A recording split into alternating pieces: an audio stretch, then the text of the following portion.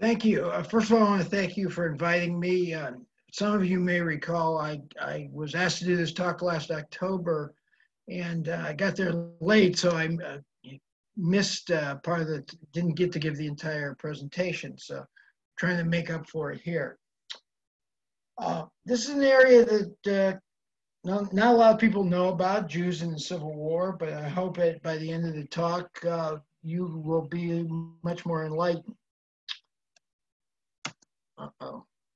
I want to make the slide advance, and hitting the space bar doesn't do it.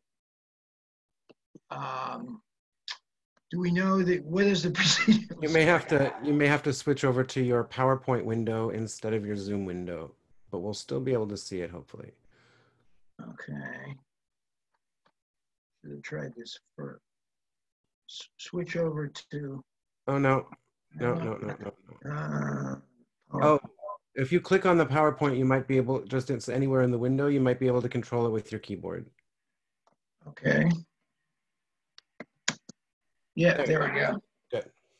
Okay, so the Jewish population in 1861 was 150,000. We had about 10,000 Jews served in the Union Army, and about 7,000 served in the Confederate Army.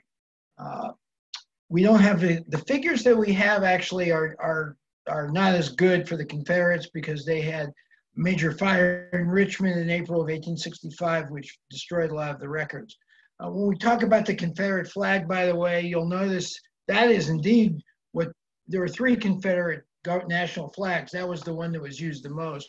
So the flag that you think about or that has been co-opted by white supremacists is not really the Confederate flag. It's a battle flag. That indeed, what you see there is the Confederate national flag.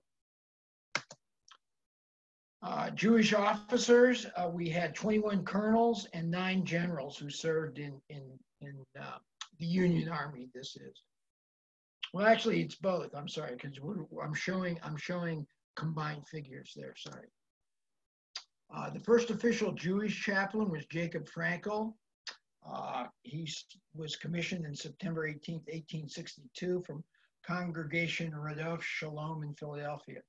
So what happened was that we had Christian chaplains in the Union Army and the Confederate Army, and there you can see there were considerable Jews, especially in the Union Army, and so ultimately chaplains rabbis went to President Lincoln actually and said, how come if when they passed the law for chaplains, you don't include Jews or rabbis? And Abraham Lincoln said, yeah, we should, and he did. The Confederate Army did not have, they had, of course, Christian chaplains, but did not have formal Jewish chaplains. They had reverend or rabbis who would volunteer and some of their local people, because all the Civil War regiments were locally organized. So sometimes rabbis from localities would administer to the men, the Jewish men, but it was not a formal position as it was in the Union Army. Okay, so I'm going to go through some of the generals, the Union generals. This was Brigadier General Frederick Solomon with an A. He immigrated from Prussia to Wisconsin in 1848. Lots of people came from Germany, of course, to Wisconsin. He was appointed Brigadier General in 1862, commanded a division in Arkansas. He was appointed a brevet major. That's an honorary, well, it's not really honorary, but it's a field rank, appointed on the field and can be taken away when the war is over. So he became a major general, and he was the brother of Edward Solomon, who was the Civil War era governor of Wisconsin, and Charles Solomon, another Civil War brigadier general. This is another Solomon. That's his brother, same guy who we just talked about. This is his brother. General Leopold Blueberg, he immigrated to Baltimore. A lot of these guys did indeed come from Prussia. At the onset of the war, he was organized in the 5th Maryland. He was severely wounded at the Battle of Antietam. He was later appointed the Provost Marshal, which is a guy who's sort of the military police, the 3rd Maryland by President Lincoln. He was a member of Har Sinai congregation, the oldest continuously reformed congregation in the United States. He was elected to Congress in 1876. He served 8 years as head of the Indianapolis Pension Office. And this is General Carl Schurz was a very sort of in Civil War circles was a famous German general. He was with the 11th Corps in the Army of the Potomac. The 11th Corps was predominantly a German corps. And so this is what Carl Schurz, who was the Corps commander, had to say about this guy. This is at Gettysburg. He was the only soldier who did not dodge Lee's guns thundering. When Lee's guns thundered. He stood up, smoked his cigar, faced the cannonballs with the Schadenfreude of solitude. So he was highly praised by his country. This is Brigadier General Frederick Knepfler. He immigrated from Hungary in 1849, and he was one of the founders of the Indianapolis Hebrew congregation. He was originally a captain in the 11th Indiana, and he subsequently became the assistant adjutant general to General Lew Wallace. And of course, Lew Wallace, who was indeed from Indiana, is the author of Ben-Hur. That's what he's the best known for. But he was a general in the Union Army from Indiana in the American Civil War. He later served as the territorial governor of New Mexico after the war. This guy was appointed a colonel of the 79th Indiana Regiment in August of 1862, and he was in the Atlanta campaign and the battles of Franklin and Nashville. That's in Tennessee. He was appointed a brevet brigadier general in March of 1866, and he was elected. A lot of these guys were elected to Congress too. He was elected to Congress in 1876. And of course, one of the most famous Jews associated with the Civil War is Judah Benjamin. Judah Benjamin was a non-observant Jew, actually. He was a Secretary of State. He was also the acting Secretary of War. And he advocated a plan to allow slaves to bear arms for the Confederacy in exchange for emancipation. He was known as the brains of the Confederacy. Now, indeed, he was a slaveholder. He had a large sugar plantation in Louisiana. I've actually been there. So he's a controversial figure. He was a lawyer, of course. After the war, he skipped the country, went to England, where he spent the rest of his life practicing law in England, and he died there. David Camden de Leon. This is in my area of interest. He was the first Confederate Surgeon General. This guy was from Camden, South Carolina. We're going to talk about another Confederate surgeon from Camden. He was known as the fighting general of the Confederacy because he basically was appointed Surgeon General in 1861, but he only served 2-3 months, and he was replaced by Samuel Preston Moore. Now, Moore ended up serving as a very fine Surgeon General, actually, for the Confederacy, but till the end of the war. So this guy De Leon was actually the first guy, but he ended up not really doing much as Surgeon General.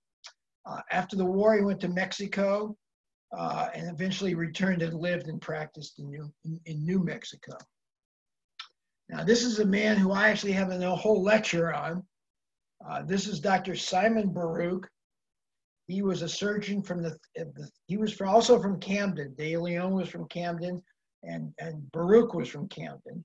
He was a surgeon in the 3rd South Carolina Battalion, it's called. He is the father, indeed, of Bernard Baruch. I believe most of you probably have heard of Bernard Baruch. He is considered the father of the appendectomy.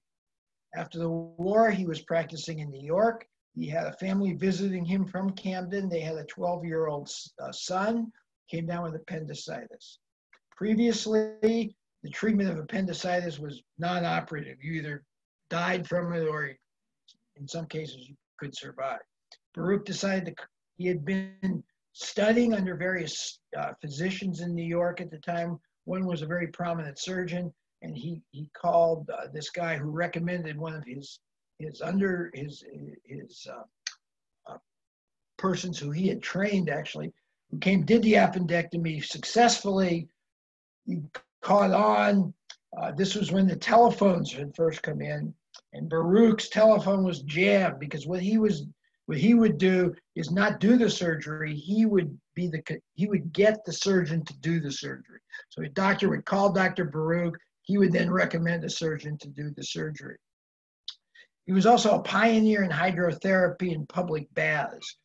He wrote several books on this. He had what was called the water cure for pneumonia, and very relevant to today. During the 1918 flu epidemic, he was brought into Walter Reed by the military to assist in treating pneumonia patients with his water cure. Whether it worked or not, I don't know. He was also the father of the public baths for the poor in New York City. Baruch was actually captured twice during the war. He was left behind in the Battle of Antietam and the Battle of Gettysburg. He became a very prominent, as I said, surgeon or physician, I should say, in New York after the war. He started in South Carolina, but he outgrew South Carolina. He was a very prominent promoter, by the way. Another thing that's relevant to today, of vaccination. He really was, and we're talking mostly in those days about smallpox vaccination.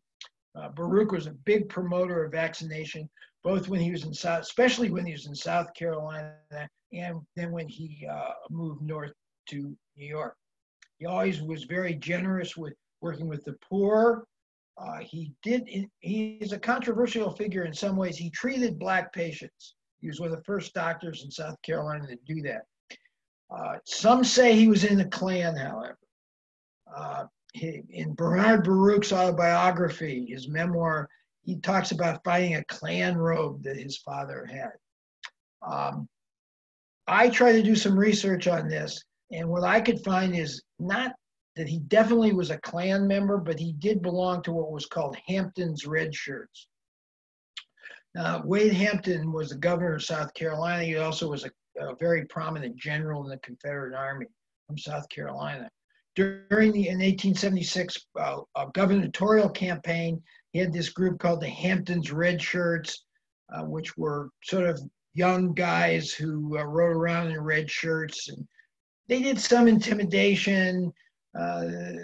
They were not liberals, let's put it that way. Baruch apparently had some affiliation with them. He indeed was a man of his time. He, even though he was a Jew, he had some racist tendencies, perhaps. We don't know positively, but he was a very interesting figure when he got older. He would go to the opera in New York, or he'd go to the theater. If he ever heard a band play Dixie, he would get up and give the rebel yell in his 80s.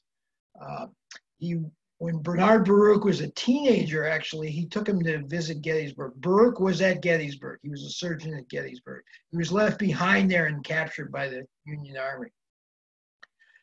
However, his recollection by that time had been a little fuzzy.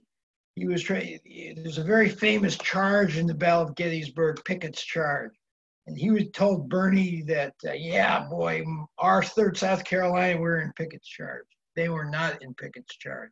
They were in some very bloody battles at Gettysburg, but that particular one they were not in. Now there were 1,522 medals of honor awarded during the war, and these are the 7 Jews who won medals of honor. Will read you one of the citations, which is for this would be Benjamin Levy, because I thought his citation most of them just said for gallantry, for this and that. This guy's citation read, "The soldier, a drummer boy, took the gun of a sick comrade, went into the fight, and when the color bearers were shot down, carried the colors and saved them from capture." That's this guy right here, Benjamin Levy. He was a kid. He was a drummer boy. Drummer boys were like 10, 12 years old. All right, one of the more famous incidents concerning the Jews in the Civil War is General Grant's Order Number 11. It was issued December 17th of 1862. It required Jews to leave the Department of the Tennessee, which included the states of Tennessee, Kentucky, and Mississippi. That was under Grant's command at the time. Designated to cut off the illegal trade in black market cotton, which was largely blamed on the Jews. A group of Jewish leaders met with President Lincoln, who rescinded the order January 3rd, 1863. This was not one of Grant's finest hours. In fact, he wrote in his memoirs, this is one of the major things he regretted doing. It was not something that stuck. Lincoln would have none of it. He for sure shouldn't have done it. One of the problems was that his father, who was involved in the cotton trade, got involved with a couple of Jewish guys called the Mason brothers in Cincinnati, and they were involved in the cotton trade. They came into Grant's camp in Tennessee and tried to get Grant to go along with their scheming, and he kicked them out. And some people think that because he didn't have the best relationship anyhow with his father. We don't have time to discuss Grant and his father. But indeed, Grant had that problem, and some people think that's the motivation. Now, Grant, as I say in his memoirs, said he totally regretted that.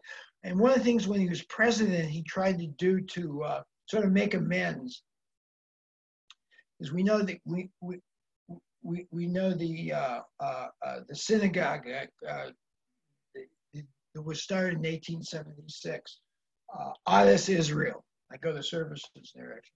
So Adas started there in 1876, and when they had their dedication service, Grant came. He was president, and the service lasted 3 hours. It was all in Hebrew. And of course, they told him, Mr. President, you don't have to stay. He stayed for the entire 3 hours. He then wrote him a $10 check.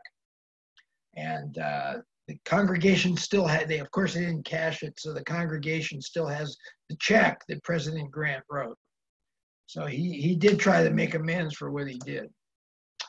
And here was the president's response, by the way, to this Special Order 11. To condemn a class is to say the least, to wrong the good with the bad. I do not like to hear a class or nationality condemned on account of a few sinners. This was a Jewish merchant. Caesar Koskel was a Jewish merchant in Paducah who was kicked out of his home. And he personally met with President Lincoln on January 3rd, 1863, as did Isaac Merwise, very famous rabbi.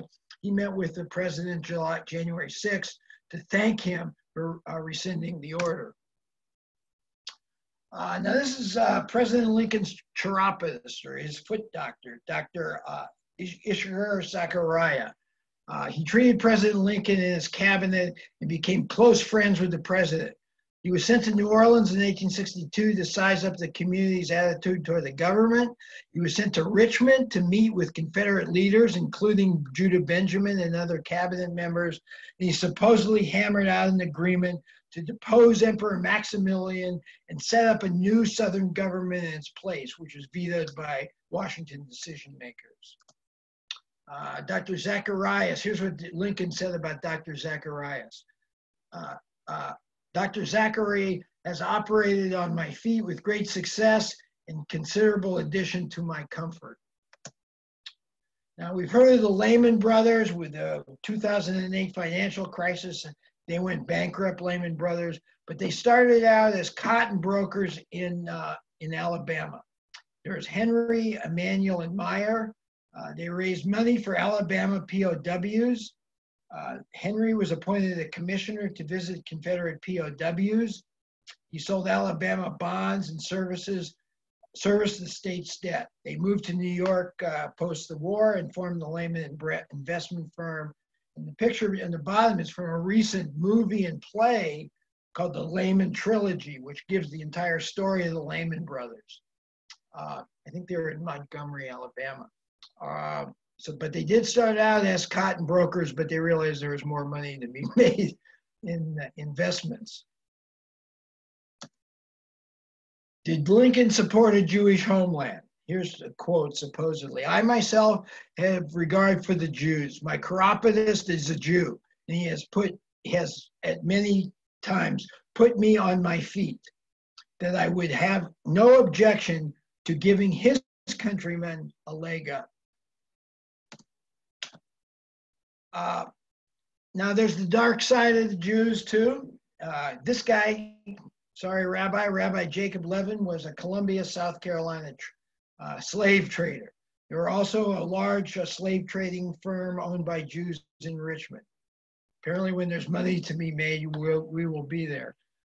This is an ad for Negroes at auction to be sold by Rabbi Levin on January the 3rd. I'm not sure what year that is, but that's a typical ad that they would put in a newspaper when they're about to sell slaves. This I don't think is true, but a rabbi in his eulogy to the president said, "The lamented Abraham Lincoln believed himself to be bone and flesh from our flesh. He has supposed himself a descendant of Hebrew parentage. He said so in my presence." Well, I don't know that is true. There's no evidence, if you look at Lincoln's ancestry from England, that he did have Jewish ancestry, but you can take that one as you will. Okay, so that's it. And people have questions.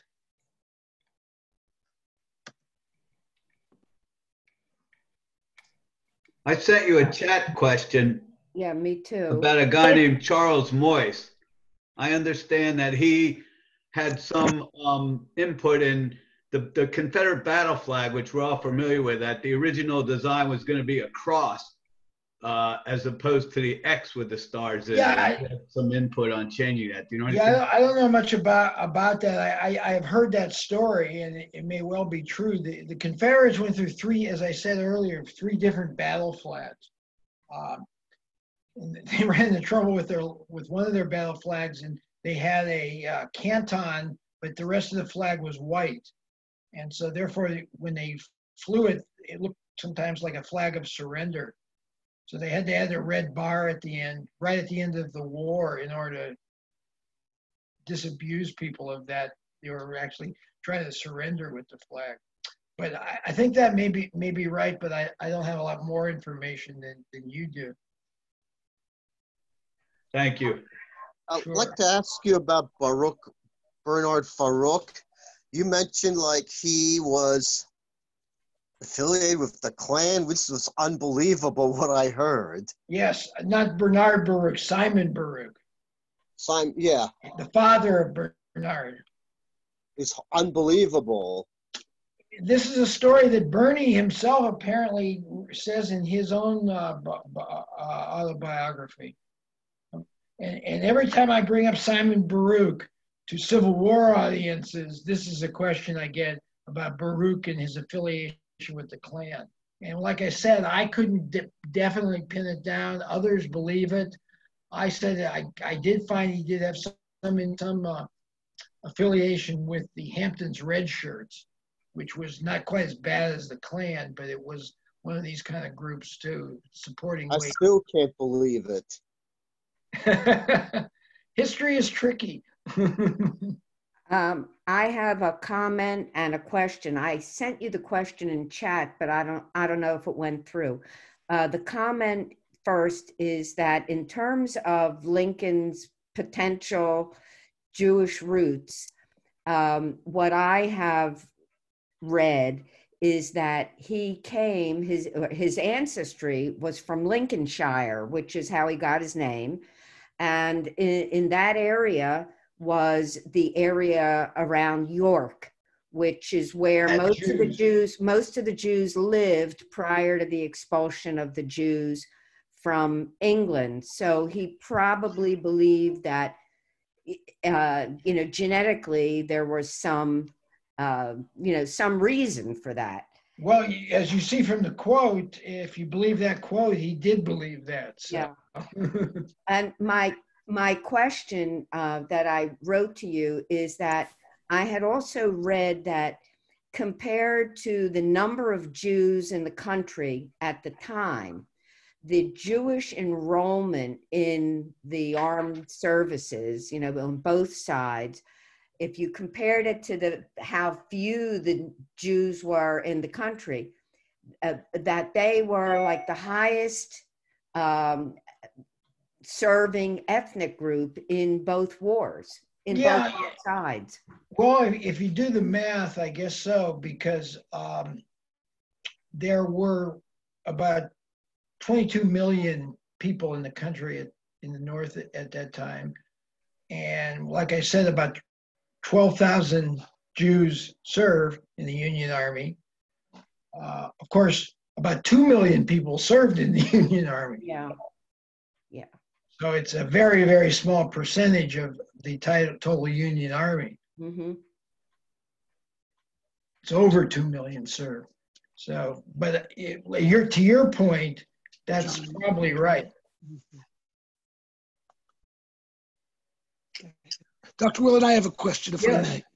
It's sort of like the one we just spoke about with the KKK, but not exactly. It's about Jewish attitudes about being Southerners.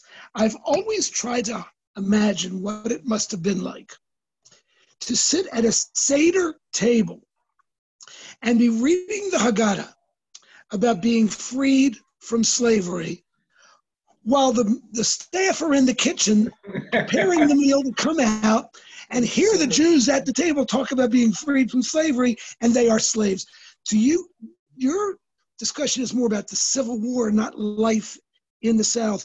But did anything that you've encountered shed some light on this? To me, it's a serious paradox.